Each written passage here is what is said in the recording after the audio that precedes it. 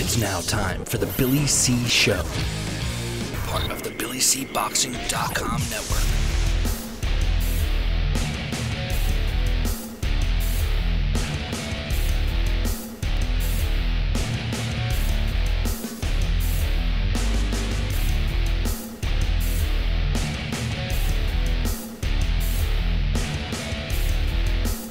And we're coming to you live from the Billy C. Studios in Lake George, New York. I'm Bill Calogero. It's time for the Billy C. Show. Good day, good morning, good evening. Whenever you're watching, whenever you're listening, I hope you're doing okay today. Today's show is being brought to us in part by my book, Tom Molyneux, From Bondage to Baddest Men on the Planet, is available right now where all good books are sold. You can get a copy of it right now while you're watching or listening to this very show. Just visit Amazon.com and search for my name or Molyneux, Tom Molyneux. Today's show is also being brought to us in part by BillyCBoxing.com.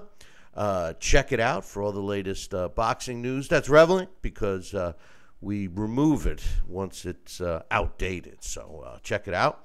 And today's show is also being brought to us in part by the New York State Boxing Hall of Fame banquet. And I gotta just say this. I'm honored to be part of this year's 2024 New York State Boxing Hall of Fame class. It was an honor, and I just want to thank all of you guys, especially over the last 21 years. I mean, yes, you know, I did boxing promotion and management, and we owned a gym and all this stuff, but the majority of it was, I believe, was due to this show and you guys. So I want to thank you, and I would love to have you join me in the celebration at this banquet. It will be taking place on Sunday, September 15th. It's a pretty decent deal, man. It's a 7-course dinner, open bar from the time you're there. It starts 12:30 and goes till 5:30 in the afternoon at one of the nicest restaurants, Russo's on the Bay in Howard Beach, New York. Listen, for all information, or if you want to put an ad or anything else, give Jack Hirsch a call. His number is 516-790-7592. That's 516-790-7592. Make sure you tell him Billy C sent you. And if you prefer, you could drop him an email. His email is ajhirsch, HIRSCH, the number 5, at AOL.com. I want to see yous all there because I'm looking forward to it. And again, I want to thank everybody. And there's a lot of people that have been part of this show over the years that I'm going to thank at the banquet, and I hope everybody can be there. And as a matter of fact, one of my main men that was on the show for a while, Dave Wilcox, he's in the chat room right now. So if you're watching or listening live, come on in and join the chat room. We will be talking about the Tyson Fury and Oleksandr Usyk fight. It's for the World Heavyweight Championship title, the unified one. And, you know, I'm looking forward to the fight. I've been on the fence with this fight, boys and girls.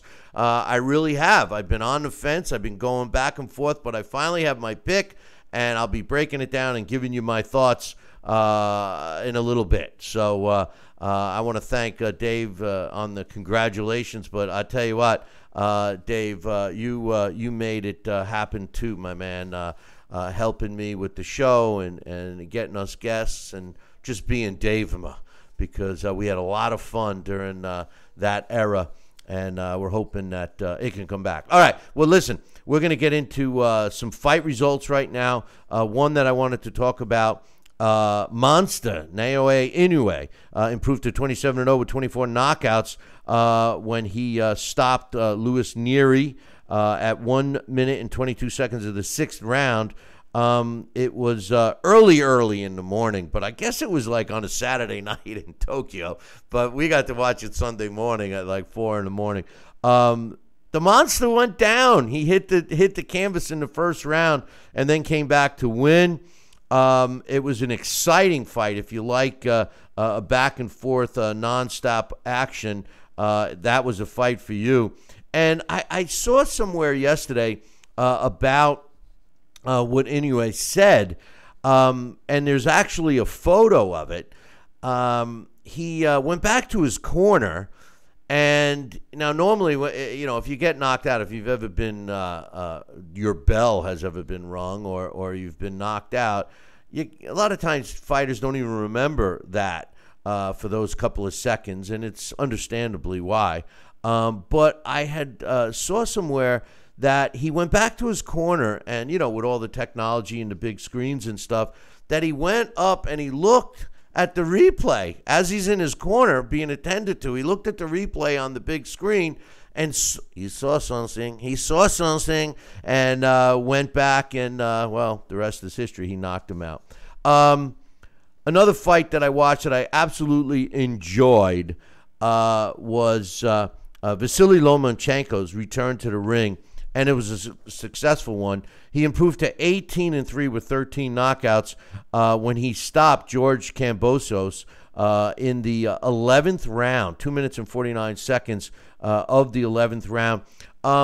Listen, I've always said that Vasily Lomachenko is the definition of the sweet science. This is the guy, and Timothy Bradley was saying it during the broadcast. I mean, this guy's right in front of you. He's right in front of you. As a matter of fact, he's so close to you that he's beating the hell out of you, all right? He's within arm's reach, and you're trying like hell to hit him, and you just can't. And the reason is because of his footwork. He's got an ability to pivot and all of a sudden be in another spot. I mean, Manny Pacquiao, people used to say, oh, Manny Pacquiao, 1 minute he's there, next minute he's gone. But in all due respect to Manny Pacquiao, Pacquiao did not have the footwork that Lomachenko has. Lomachenko, I mean, it's amazing. It's amazing to watch as a fan. I couldn't imagine being in the ring with a guy like Vasily Lomachenko and try to hit this guy when he's on. And he clearly was on Saturday night. Congrats to him. I'm going to get into something here in a second, but let me just, I wanted to run down, speaking of Dave, I wanted to run down some heavyweight action of note. Okay, let's try to follow the heavyweight division. Right, it's like a bouncing ball. First of all, on the undercard of the Lomachenko-Kambosos fight, Hemi Iho got a first-round stoppage over Lucas Brown. Yep, that Lucas Brown, to improve to 22-1 with 17 knockouts. Brown dropped to 31-6. All 6 of his losses came by knockout, and he had lost his last 3 fights in a row. 2 days after this fight, he retired, which I think was a good move. Joseph Goodall scored a 10th round stoppage over Fagi Opulu to improve to 11-2-1. I probably just murdered that first guy's name, but whatever. I apologize for that. OPI drops to 16-5-2. 6'7" Murad Aliyev improved to 11-0 with 8 knockouts when he took care of Dilian Prazovic in the very first. Actually, he dropped him twice in the second round, twice in the third round, and that was the end of it at 2 minutes and 43 seconds.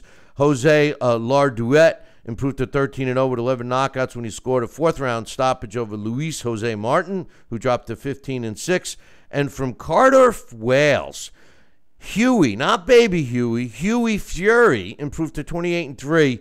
The cousin of the guy we're going to be talking about in a little bit, Tyson Fury, scored a 2nd-round stoppage over Patrick Corte, who dropped to 21-4. The official time was 2 minutes and 6 seconds of that fight.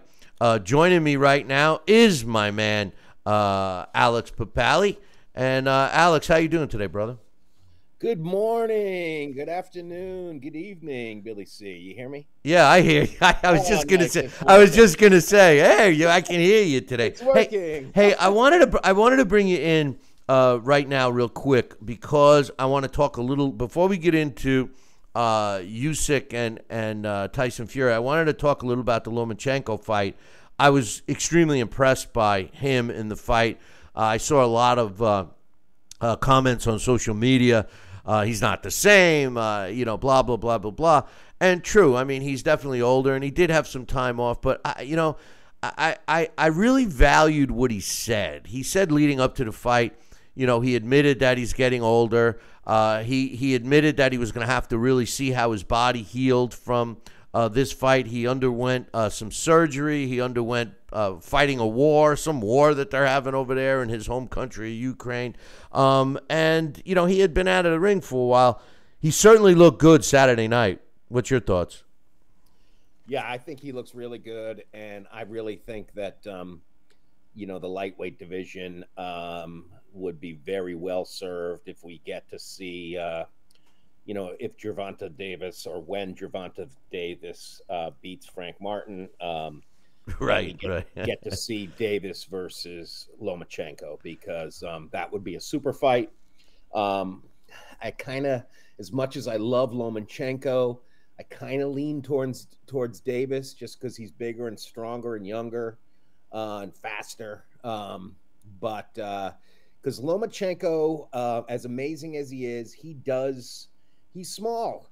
He's just smaller than these guys. He's more of a natural featherweight. Yeah, there's no doubt about that. So, yeah, he has to work to get these guys. That's part of what's so impressive. That's something I liked about Sergio Martinez, is that he was more of a junior middleweight, but welterweight almost. He was more like a 150-pounder, and he was fighting 160-pounders and more. And there's something about that it's like being a giant killer. It's like a Jack Dillon type guy who's fighting these guys who are just naturally bigger than him, and he could beat them. So I'll certainly be rooting for Lomachenko, just like I'm going to be rooting for my man Oleksandr Usyk this weekend. But it's going to be tough, which makes it, one of those fights that we got to see. And plus, they're like 1 and 2 in the lightweight division now.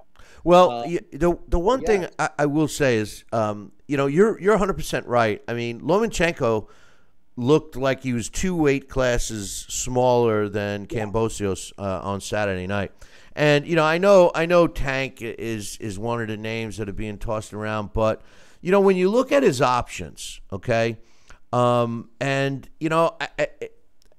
I said this last week, and I'll say it again. If Lomachenko was looking to put a nice stamp on his career and call it a day, this was a good fight to do that with. He looked fantastic.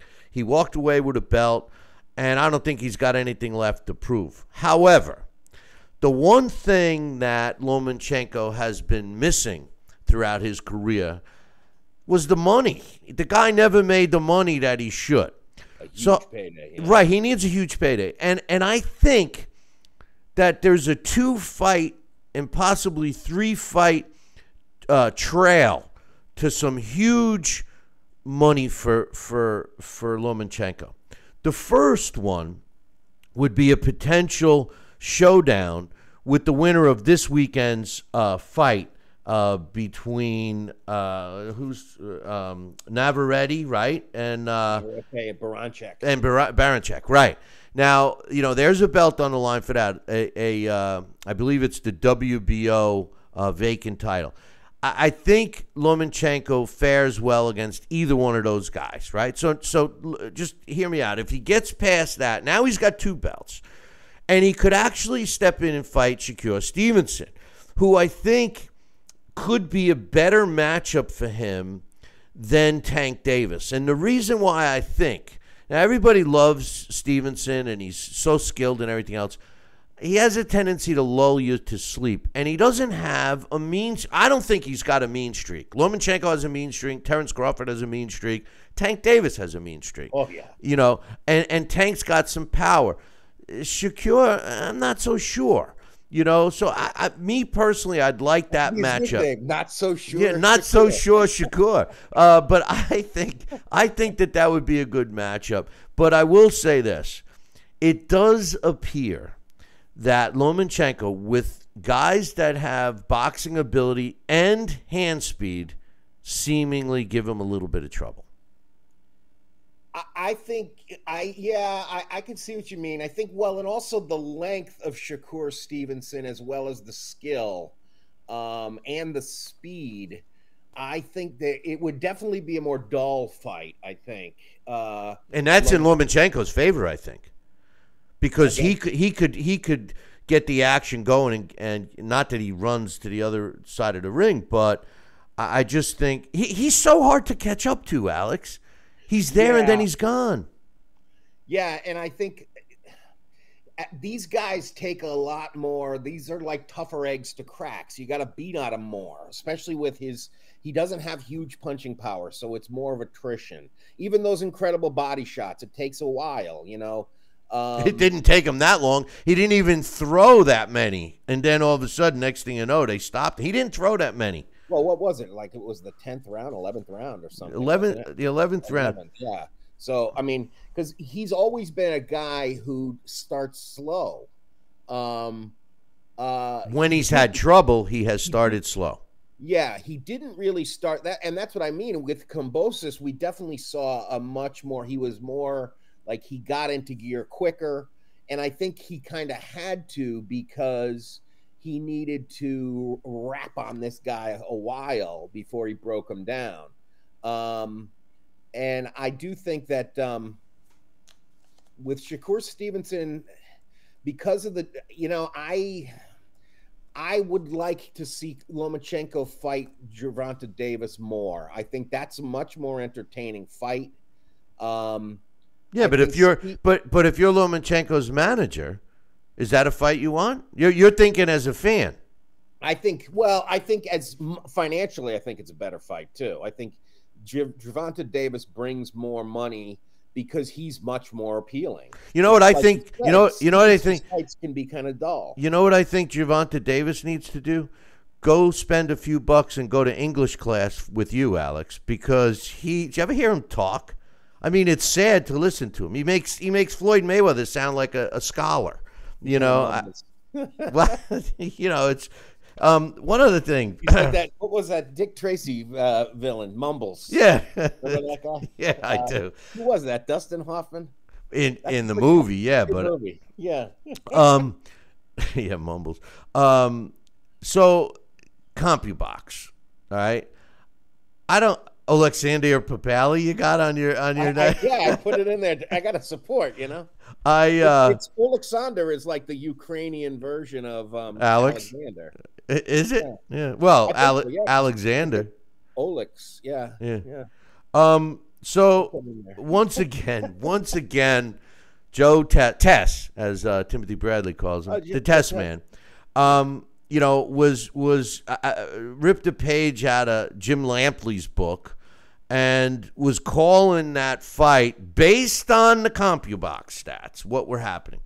That drives me insane, Alex, because I don't know if everyone understands this, but there's two guys ringside. Each have a laptop, and they are punching in the data for these punch stats. Now, you know as well as I do, boxing is subjective. The judges are subjective. The scorecards are subjective. You know, I mean, the stats, the only stats that aren't subjective are knockout stats. And you could even argue that a referee stopped it too soon, but it's a cut and dry stat.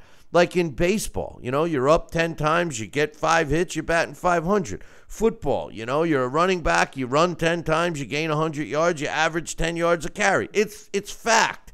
Boxing's not like that. Yet a lot of these commentators refer to the CompuBox. Then they're throwing up all the historical CompuBox stats. I don't mind it at all as a conversation piece after the fight. But during the fight, to suggest who won the round because somebody's punching in a landed shot. And quite honestly, there were a couple times when he said, oh, so-and-so didn't land that many shots. And I'm saying, well, I don't know. I thought he landed more than one shot in that round, So what's your thoughts on CompuBox being used as a tool during the fight? I agree with you. I remember when HBO first started using it. I remember Larry Merchant, they would let, back when Barry Tompkins was the guy instead of Jim Lampley, they'd go to Larry to, before the fight, and he would break down and he would go over the numbers, and he would say, here's the CompuBox numbers.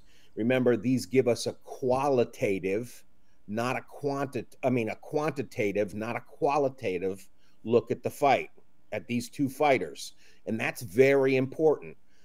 So whenever it's quantitative, and I think now it's very different, because now, and especially this weekend, almost always the CompuBox guys are watching it on TV. They are not ringside. Sometimes they are, but very often they are not ringside. They probably weren't in Australia. Yeah, that's what I mean. They very likely were not in Australia. You know what? I don't mean to, Alex. I don't mean to cut you off, but I think the only guy that was ringside was Bernardo Suna. Yeah, I think so, for ESPN. Yeah, and you saw, I don't know, I just saw this morning that Joe Tessitore and social media made that guy, the ring announcer who got the bottle, the fight decision on the supporting bout there. Their names completely just slipped my mind.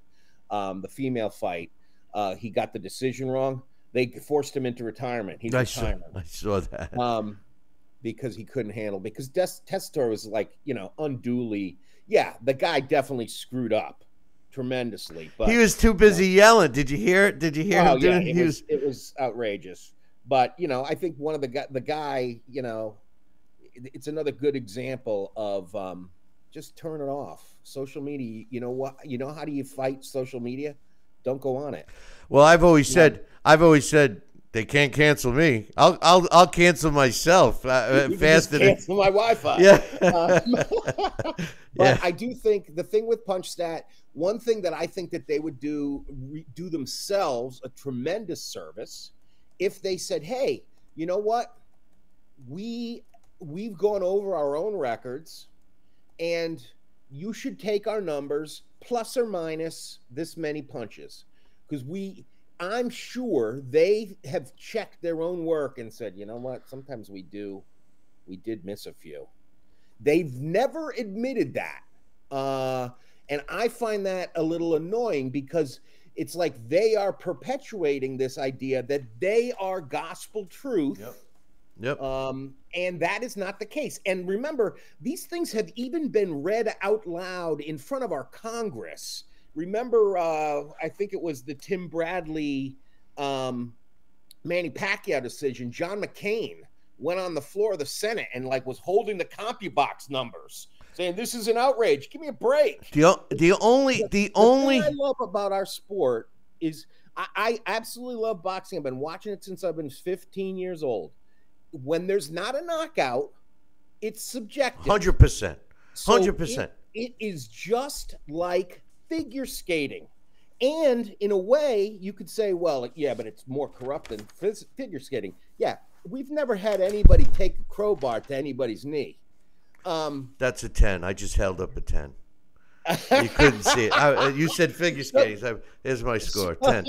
But I tell you, that's the thing about it. And I was just talking to a cousin of mine who, we were talking about movies, and, this idea of well, do you take critics' takes seriously? And no, I mean, it's the same thing. I love a sport where if it comes down to a decision, you have 3 observers who, yes, they've watched a lot of fights, but even their opinion is subjective to some degree. Now, that doesn't mean they're always wrong. No. You're always going to have people who disagree. Listen, the only way, I've thought of this a million times, and I think you and I have even talked about this. I know Dax and I have. The only way to make a punch stat a stat, in my opinion, would be to do it after the fight, where they could actually take the video and go frame by frame. Did that punch land? Did that punch not land? And do it like that. I understand they can't do that during a live fight, but my point is that it's the announcer's fault that they keep talking about it as if it's a live statistic, and it drives me crazy. But yeah, I mean, I think it should. It's certainly because there's not a lot of stats in this sport. So it's certainly something that's an interesting conversation piece, and it's something that is worth talking about, but it is not worth making it sound as if it is the absolute truth. And I think a lot of times they don't talk about it sufficiently. For example, in the Canelo Munguia fight, if you look at those punch stats, they kept going on about how many punches Canelo landed. Yeah. But look how many more Munguia threw. So you are seeing that this guy drove the action. And that's one of the things about Canelo, is that he was very efficient and economical in the amount that he landed. The percentage he landed was much higher. And it shows the style of fight. It gives you like this numerical view of the fight that is interesting, but they don't even point it out. They just they take one aspect of it and just drill that home again and again. And it's like, you have all those numbers in front of you. Be a little more judicious in how you talk about them, instead of harping on it as if this is what's happening. And if you don't see this, you're an idiot. Right. Well, that's what they try to do. And the other realistic part of the statistics of how many punches are thrown and all of that. You and I could be fighting, and you could throw 100 punches at me and land 98, and I only throw 2 punches, but one of them knocked your ass out. What does it matter? Right. But so that's why it's a quantitative look, not qualitative. And because if you're just tapping with jab, jab, jab, but the other guy is driving in, that's another thing. Great hands. That's another thing. One of the things that turned me off about a punch stat years ago was I forget the fight, but one of the guys came out and he throws his first punch was a stiff jab and knocked his opponent out. One punch knocks his opponent out, and punch stat says no power punches would land. With no power punches, it was a jab. Okay, yeah, it was a jab, but obviously it had a power. It knocked the guy out. Hey, listen, let's just get some other news so we can break this down. We're already getting some thoughts on the Tyson Fury and Usyk fight. One thing I want to say, did you catch how much they're selling tickets for the Tyson Jake Paul fight? No.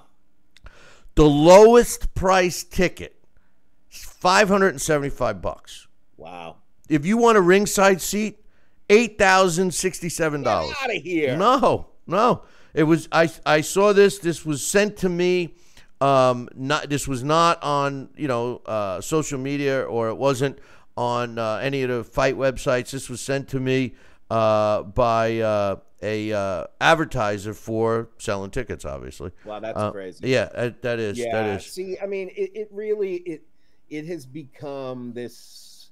I mean, I think that's always been the case, because I can remember, like De La Hoya Mosley, those like ringside seats were like $1,200.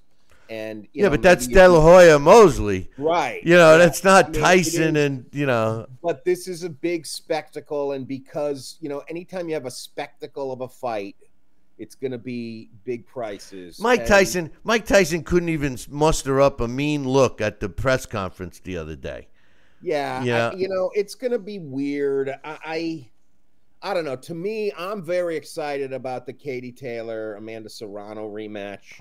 I'm curious about the Tyson Jake Paul. Of course, I'm going to be rooting for Mike to take him out in one round. So's everybody. But we'll be talking. And I am a little concerned that that I wonder what kind of drug testing they're doing. They're doing none. Have you seen Jake Paul? I mean, Jake Paul is probably juicing like crazy. Oh, you think he's got muscles on his forehead? I heard that he's gotten his upper body now is ridiculous. Yeah, no. See, that's a little troubling because Mike's an old man. Yeah. No, we're going to talk plenty about that as it comes. I just want to touch on two other things real quick. In a fight that I loved, and it was a all British heavyweight fight, Fabio Wardley, Frazier Clark. They're still trying to get the rematch. If any of you all out there missed it, punch it up. It was a great fight, and that's what I love about the UK boxing scene. They have young fighters fighting each other, and I hope that fight gets signed soon. Marco Captain Huck is returning to the ring. I'm a little surprised about that. As a heavyweight, I guess at the end of June, he's getting back into the ring for that. So see, I've always been more partial to Captain Crunch myself. Yeah, well, me too. The only problem with Captain Crunch is it used to destroy the roof of my mouth. You know, but yeah. All right. First things first. Let's talk a little about the fight this week. We already had somebody in the chat room. Nav is predicting Tyson Fury by TKO. A couple of notes. The camps, they got into the first round at the hotel the other day, and John Fury headbutted somebody. That guy's a nut. You know, I've never met him. We've had Tyson on this show a few times, but I've never met his father. I've saw him in interviews and stuff. And he seems like a real loose cannon. I mean, it's not good. It's not professional. Yeah, no, it's not.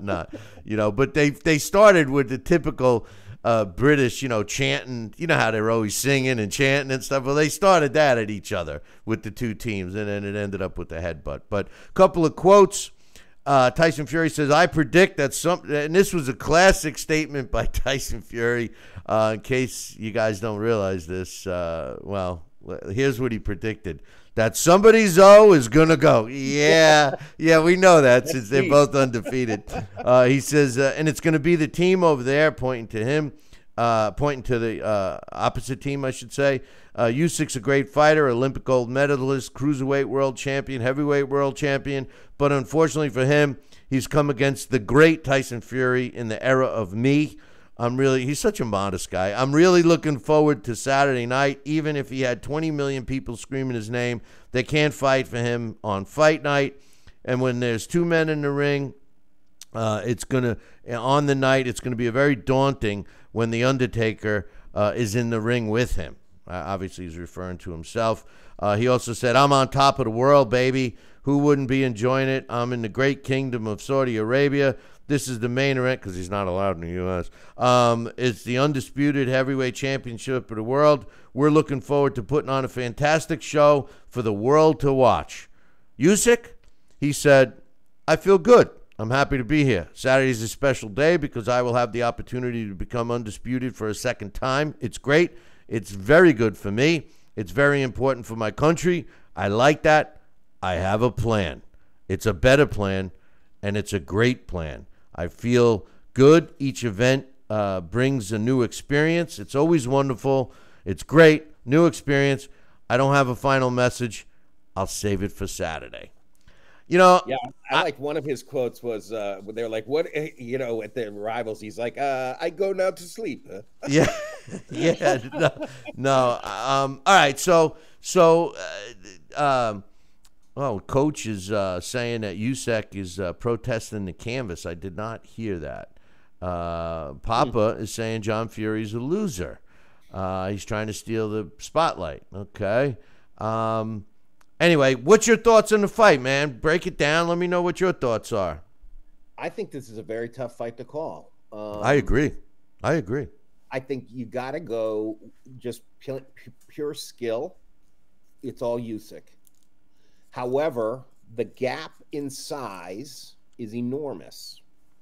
And it's so big that, and just the experience of being a lifelong heavyweight, being in there with bigger men your whole life. Well, there's a joke in there somewhere. That goes to Tyson Fury, of course. I'm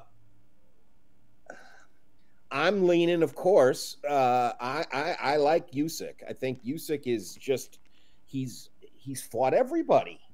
And he goes and beats guys in their backyard. As a cruiserweight, he was unbelievable. And I think as a heavyweight, he's been impressive. I always thought Joshua, well, for a while, I thought Joshua was the more talented guy. Of course, things didn't shake out that way. Well, hold that thought, because that's a big thing in my prediction of this fight. That fight, and yeah, I think he's shown he can beat a bigger, stronger man. However, Joshua doesn't fight big and strong the way Tyson Fury does. Tyson Fury has an amazing chin. We know. I don't agree with that. You don't think he has a great chin? Well, no, he gets up. Acid bomb. No, what I meant by that is he's been down quite a bit. He doesn't stay down, right. So I give him that credit. But I mean, I'll bring it up in a little while. But Steve USS Cunningham dropped him. Right, you can put him down, but it's hard to put him out. Yeah, well, that was evident with the Deontay Wilder fight. Hey, before it goes off the screen, we got Errol HL is predicting Usyk winning by stoppage, maybe even knock Fury out cold. I'd love to see that. I think I would love to see an emphatic victory by whoever is going to win. I'm rooting for Usyk. I think Tyson Fury, as much as I enjoyed him for a while, Tyson Fury really, he kind of burnt me out with the Ngannou. He didn't take that seriously, and I thought that was embarrassing. He embarrassed boxing that night by not taking that seriously and not just flattening that guy. Hey, I don't know if you're in the chat room, but Lovett says this isn't boxing related, but Alex, you look very sexy at this weight. Thank you, appreciate it. All right, let me break down some stats here, and then before we give our actual predictions, okay? So, you take a look at Tyson Fury. Tyson Fury is 35 years old, 2 years younger than Usyk. He's 34-0 with a draw. 24 of his knockouts, 24 of his wins coming by knockout. He's got a 70.5 knockout ratio. He's fought 230 rounds of his 35 fights. Happens to be 53 rounds more than Usyk as a pro. His last 5 fights, his weight has been between 265 and 278 pounds, which is going to be something that we need to take a look at as well. He's 6'9", 6 inches taller. I didn't realize it was that much taller than Usyk until I had it on paper. And he's also going to enjoy a 7-inch reach advantage with an 85-inch reach. He's a WBC world champion. But here's an interesting thing. The computer ranks him at number 3 in the world. Anthony Joshua is number 2. Okay. Now, I think Anthony Joshua, if the same, I'll just go off topic for a second. If the same Anthony Joshua that fought Ngannou, even though Ngannou's not a boxer, but that mental state that Anthony Joshua was in, I think he knocks out Tyson Fury. And we're going to see that fight. But according to Team Fury, it's going to be after the rematch of this fight. So when I look at all 35 fights, his biggest wins were really the 3 fights against Wilder. Yeah. And I say the biggest wins, even though the first fight was a draw in 2018. And then also, I mean, he did beat Vlad Klitschko. Okay, wait, hold on. In a terrible, terrible, terrible fight. You got to let me finish. I'm ready to put Vlad in there as his biggest fights. His biggest wins were 3 fights against Wilder, even though the first one was drawn in 2018. He got the 7th round stoppage in 2020, and he got the 11th round stoppage in 21. In 2015, he won the 12-round decision over Vladimir Klitschko, which I give him credit for. And the only other fight, as I searched through 35 professional fights of Tyson Fury's that maybe he should get a little credit for, was the Dillian White stoppage in 2022, a 6-round stoppage. Other than that, I mean, he beat names like Steve USS Cunningham, but Cunningham, he went from light heavyweight to cruiserweight to heavyweight to fight the monster, he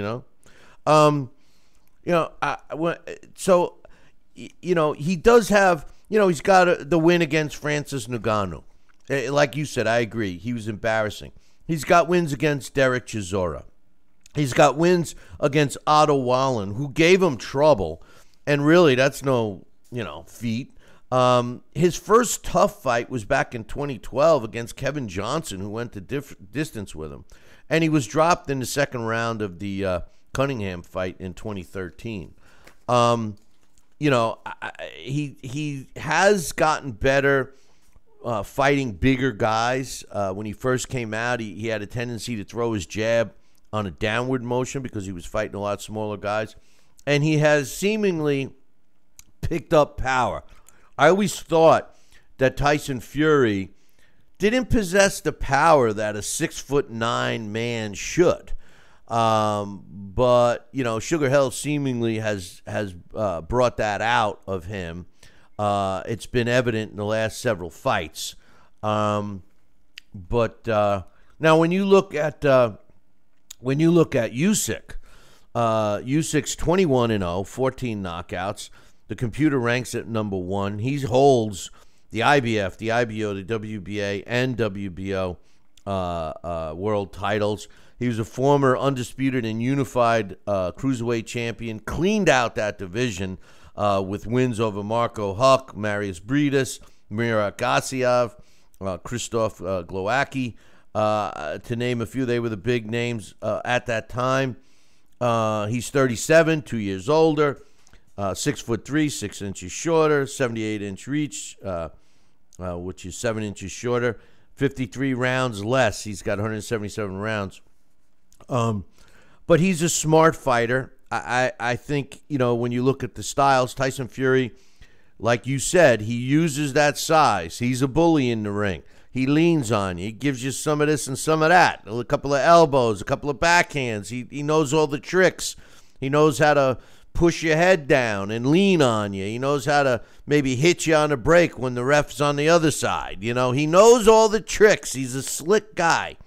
But those tricks that he uses has a tendency to frustrate his opponents, and he gets to them mentally. But he's going to be stepping in the ring with probably one of the strongest mentally strong men in the sport of boxing that I've ever seen. This guy wins fights just by that look he gives people. He's kind of scary. We were talking about the Anthony Joshua fight. Well, Anthony Joshua fell into that game twice. I personally think that Joshua won the second fight. I think it was close enough where I thought he landed the harder shots. And when you look at Usyk's best wins of his career, as far as my opinion, are the 2 wins against Anthony Joshua and his stoppage over Daniel Dubois in his last fight. Every other major win against big names was in the cruiserweight division. Before I say how I think this fight's going to go, I'm going to toss it back to you. So we got a little idea of the makeup of these two guys. How do you see this fight going, and who's going to win and how? I think I really hope it's not a dull, mugging, mauling, pulling, tugging, wrestling match kind of fight. Although I do see definitely a lot of that from Tyson Fury early on. The question will be is, can he sustain it? Because I think, and like you said, Sugar Hill has brought out the real power punching in him. However, one of the things that I thought was so effective against Deontay Wilder may not be effective against Oleksandr Usyk just because of the dimensions of the two guys. And that was that sort of Kronk Jim, sort of almost like a bow and arrow. You put that snake, that long jab, and then right behind it, yep, you punch through the target like Tommy Hearns did. And, it was a Manuel Stewart thing. Lennox Lewis used to do it well. And it was handed down through the Kronk family there from Manny Stewart to Sugar Hill. And you saw it, especially in the rematch, just in the first round, of Fury versus Wilder, him nailing Wilder with that. He's going to have a hard time catching Usyk with that, because Usyk is going to be closing the distance a lot and going to his body. And I think we haven't seen Fury have to deal with a guy going after his guts. And I think the other thing, and this was one of the things that made Mike Tyson so effective, is heavyweights are not used to fighting smaller guys. The punches are coming from an angle that's hard to see. And especially when you have a speedy, skilled, smaller guy. Those things work. Those are not disadvantages for Usyk. Those are advantages. The disadvantage is that he's smaller. So every time he comes in, Fury can grab him around the neck and press down. Yep. And that's going to sap his strength. It might sap Fury a little, but to a lesser degree, because Usyk's not going to just stand there and take that. He might, because the more he relaxes, the more it's all Fury doing the work. And then Usyk maybe gets pushed down to the canvas and then just stands up. They do it again. If he keeps doing it, the referee might help him out, because the referee might say, cut the crap. But that's going to be dull to watch that mess for a while. The thing is, if every time Usyk gets in that position, as that's happening, go right inside with an uppercut to the guts. You know that Fury's going to have his trunks pulled way up to his nipples. So that's going to be an issue, I'm sure, was where the belt line is. I see Usyk taking a decision. Hard fought, sloppy at times, and maybe it's going to be closer. I don't know. I wouldn't be surprised if it's a split decision, just because some people might be, one of the judges might be liking the Fury style. But I see Usyk winning by decision. Well, I can't go against all that skill. Well, you make some interesting points. And first of all, I said earlier, Tyson Fury was extremely proficient fighting smaller guys. That's all that he fought in the beginning of his career. As a matter of fact, he perfected his jab downward. And as he moved up in the division, he started fighting the bigger heavyweights, obviously, and he actually had to go back to the drawing board and learn how to throw a straight jab, which he's done. And his last, bunch of fights have been against bigger guys. It's going to be interesting to see if he can revert back to that comfort zone fighting a smaller guy. I mean, 6 inches, he was fighting guys a foot smaller than him, Usyk 6 inches. Usyk is used to fighting bigger guys. He demonstrated that pretty effortlessly against AJ. Anthony Joshua's style, I believe, was too technical to beat Usyk. I think, and I know that sounds crazy, but that's what Usyk does best. He techniques you, if that's a word. But Tyson Fury, he frustrates opponents, gets them out of their game. But you need to not be mentally sound in order to fall prey to that. And Usyk is mentally sound. He knows, he's watched tape. He knows what Tyson Fury's going to do. He's not going to watch this show and a light bulb's going to go off his head and say, they're right. I gotta think about that. He's already been there, done that. The other thing about Usyk is, and I think that, everybody always talks about Tyson Fury and how, much of a technically sound boxer. He's, can box, he this and that. But he really doesn't. He doesn't have good footwork. He really doesn't. He's kind of flat-footed. He moves around, but he doesn't move around that much. Usyk does. And not only does he have movement and he's technically sound, he's got a brain Deontay Wilder, we all compare Deontay Wilder's fight with Fury because Fury looked the best against him. Well, Deontay Wilder was a one-trick pony. He's got power, no footwork, no jab, no movement, no brain. He's not the sharpest tool in the shed. He's not even close to being a guy that has a brain, in my opinion. All right. Usyk does. I stopped and thought for a minute about Tyson Fury, and I said, when was the last time you really fought a guy that was mentally strong and intelligent? I can't find another guy on his resume that'll match Usyk in terms of mental strength and brain and intelligence. I also could see exactly what you said, Tyson leaning on him and all of that. But if he does it too much, he could risk getting points deducted for that.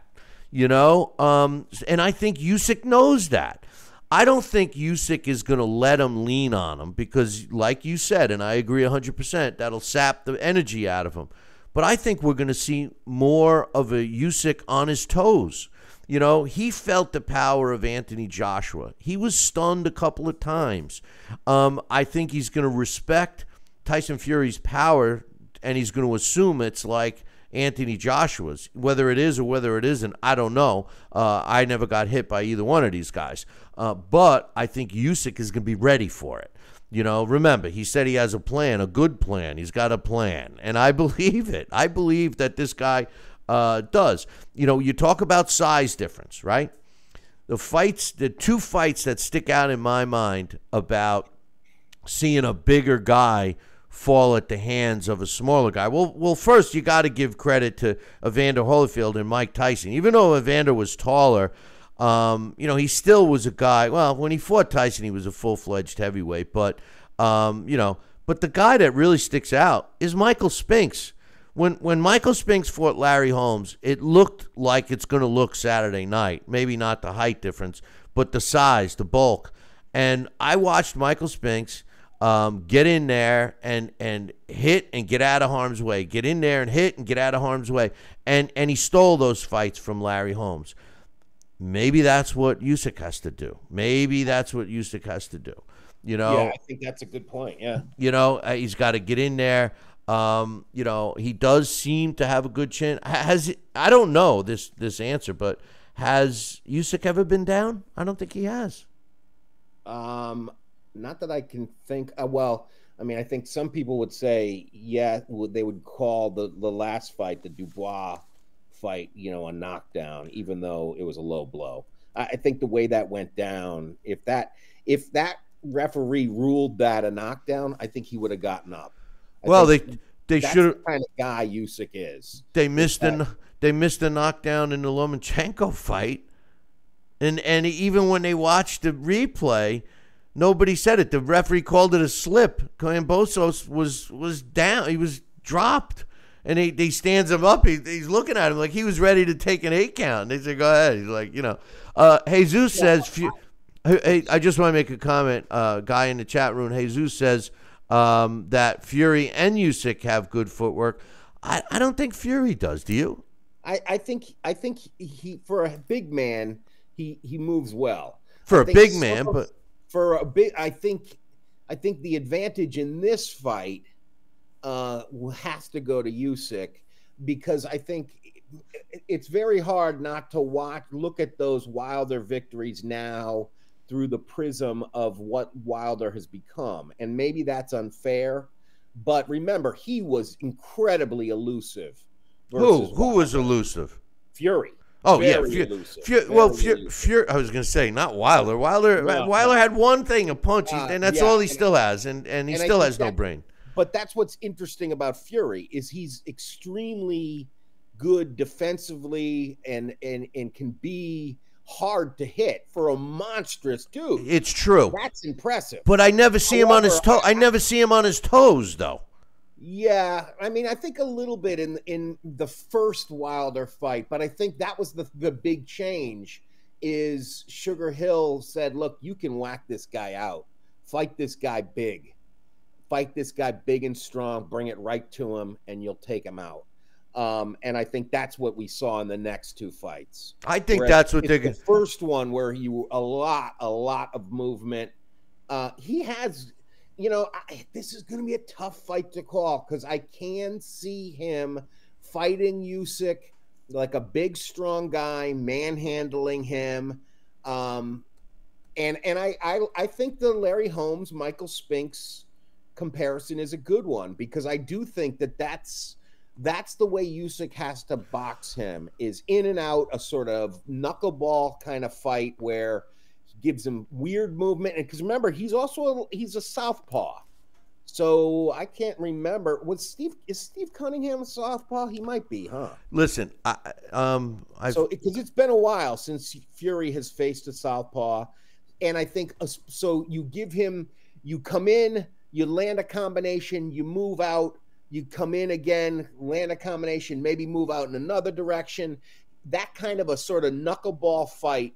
Usyk keeps up a strategy like that. It's going to be tough for Fury without resorting to grappling. He's definitely gonna grab him, and I think that if Usyk can incorporate a pivot similar to Lomachenko, I'm not saying he's gonna be like that, but pivot. They are good friends. That's gonna help him. And here's the other thing: Tyson Fury is gonna have to. I would think that Tyson Fury is planning on going for a knockout in this fight because I think you're right. Well, I can't see them saying, "Listen, outbox him," because I mean you're trying to outbox a talented boxer.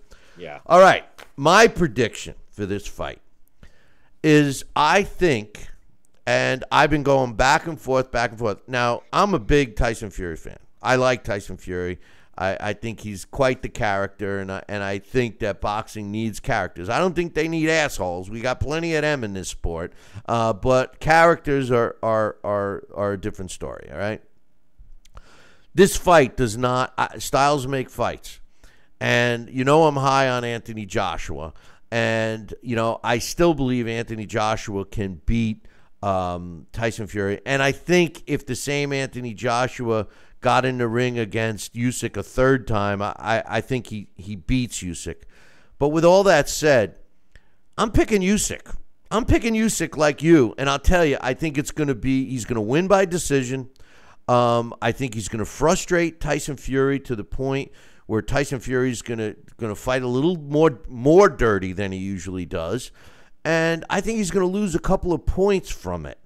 At least one, and I think at the end of the day, Tyson Fury's strength is to bully and muscle this guy around, and I don't think that Usyk is going to give him the chance. I really don't.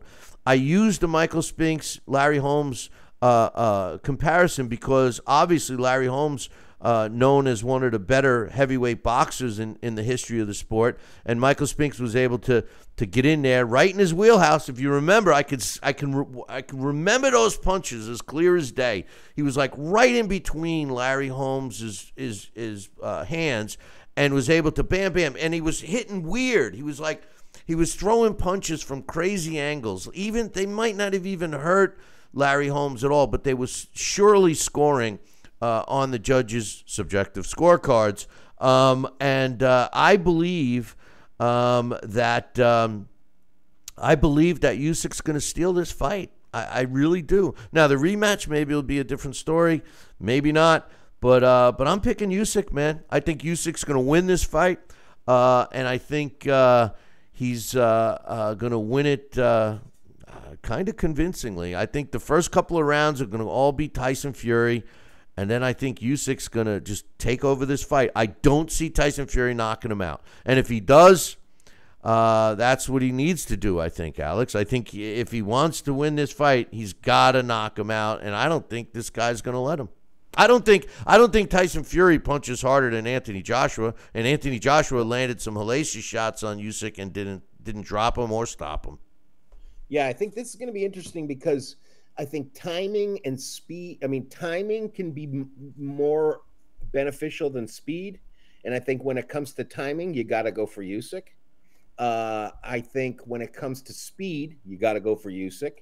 When it comes to power, I think Tyson Fury has that great big straight right hand. So that's where his power is. But I think the body shots, I think I don't know. It's hard because Usyk, even if it's like 2 shots from Usyk or 3 shots from Usyk equals 1 from Fury, I think Usyk is the kind of guy who can land them. He can get in and get out. I don't know. I agree with you. I think it's going to be a Usyk by decision. It'll probably end up being split, even though it, just because that's the world we live in. And I think that it'll probably be convincing for Usyk, but you'll have one outlier judge who sees it for Fury. So I wouldn't be surprised if it's split. But yeah, I like Usyk in it. I just hope it's a good fight because remember, Tyson Fury, when he beat Vlad Klitschko, that was the biggest upset that you'd never, ever want to watch again because that fight was dreadful. But I think to his credit, Fury's gotten a lot better since then. And that's been pretty cool, is that we've actually seen this guy get better right in front of our eyes, which is neat. And maybe next week I'll be saying, boy, he impressed the hell out of me again. Well, I think the one big change I saw in Tyson Fury was he started knocking people out again. Good fighters. But it's going to be interesting. Sugar Hill. Yeah, I agree. Because remember, that Manny Stewart loved knockouts. And I think Sugar Hill, he's in that same family. So they like knockouts too. We got Navin here saying, about body shots and everything else. And I agree, except I have a feeling that Usyk would be able to be more successful hitting the body of Fury than Fury being able to hit the body of Usyk. And one of the reasons I say that, the obvious, because of Usyk's movement, both feet, body, head. I mean, he's got great movement. But there's where the 6-inch height advantage will hurt Tyson Fury because he'll have to bend way down. Yeah, And then and in order to land that shot, Usyk's a smart counterpuncher. He's Tyson Fury would be leaving himself open to get points against him.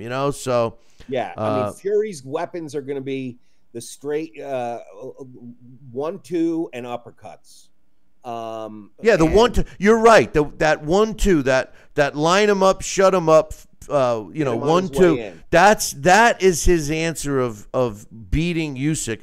But Usyk isn't going to let it happen. That's why, I mean, I agree that that's how it could happen, and that's the way, it should happen. I'm giving Usyk. I never really was a huge, here's the thing. I've always been a big fan of Tyson Fury. Never been a big fan of Usyk. But yeah. It is what it is. And cool if this makes you a fan of his.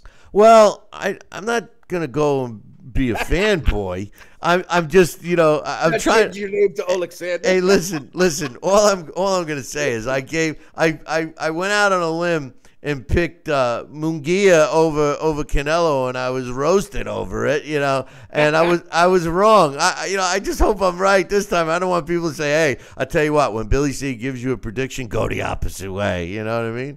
I tell you one thing that I remember, and I think you'll appreciate this, because remember when Bernard Hopkins almost cut off the circulation in your bicep there, it was because I had mentioned to him that I remember before he fought Tito, or at the end of that fight, he told Larry Merchant that, this was a fight where I was fighting a guy who had a gun with that left hook.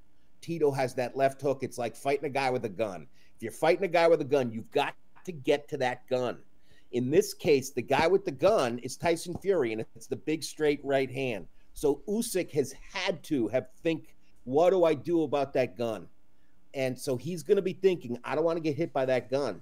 So you're right, that he will nullify that straight, cronk 1-2. And whether he gives it a little head movement every time he steps in, he's not going to want to get hit by that gun. And who times fighters better than Usyk at this size? So if Tyson Fury starts doing that, in between that line him up, shoot him up, Usyk's going to be counterpunching, you know? I mean, you know, I got a latecomer in the chat room. Jordan says, can't see a scenario that Fury wouldn't be able to handle. I can see a scenario where Usyk would struggle. I don't know. I don't know about. I think that's what makes this delicious. No, I know. I think brains are going to come into this fight big time. I think the intelligence level of Usyk is the difference. I know that Tyson Fury's got the size advantage and all of that, but I'm telling you, the mental strength of Usyk plus he's preparing that he's doing this for Ukraine. You know, so that's a whole nother dimension that you can't just get yourself up for unless, you know, you're going through that, you know. And remember, he's a guy who, just the way he trains, he is comfortable being uncomfortable. That is a huge asset for a fighter. It's like, you know, he can stay underwater for 4 minutes. I mean, sure, we've seen Fury with blood pouring down against Otto Wallin there, but we've never seen him, you know, where he's losing round after round. Because he doesn't. Right. So this what happens if Usyk starts giving him a hard time? Whereas if Fury takes the first few rounds, like you said, I wouldn't be surprised.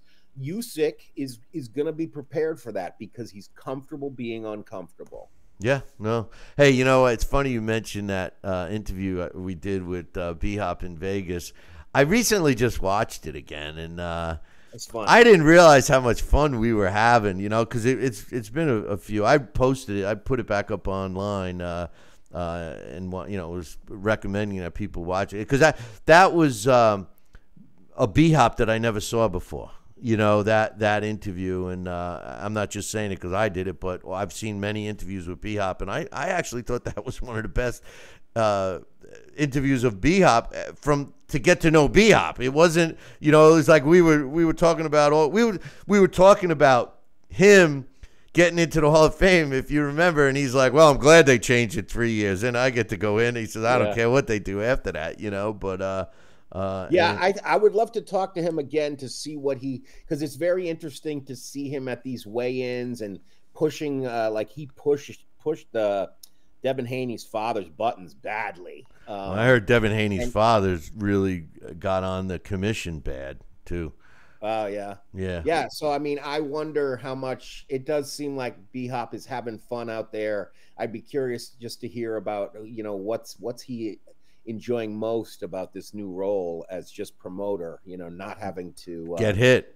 Yeah, have the skin in the game. But he still looks stir the pot all over. I tell you what, though, he still looks like he could get in the ring and do some damage. Oh my God, it's ridiculous how fit he looks. I know. He's incredibly lean. It's scary.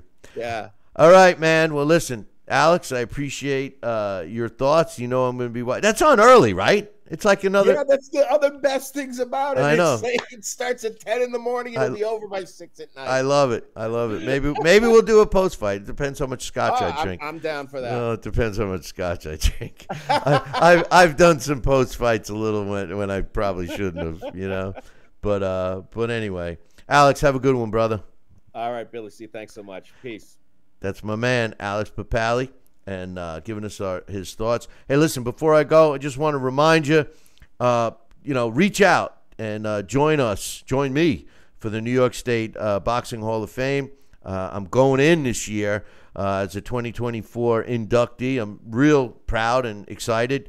It's going to be taking place September 15th at Russo's on the Bay in Howard Beach. Get yourself a ticket. Come join me. Let's rock the place. Let's make it a Billy C event.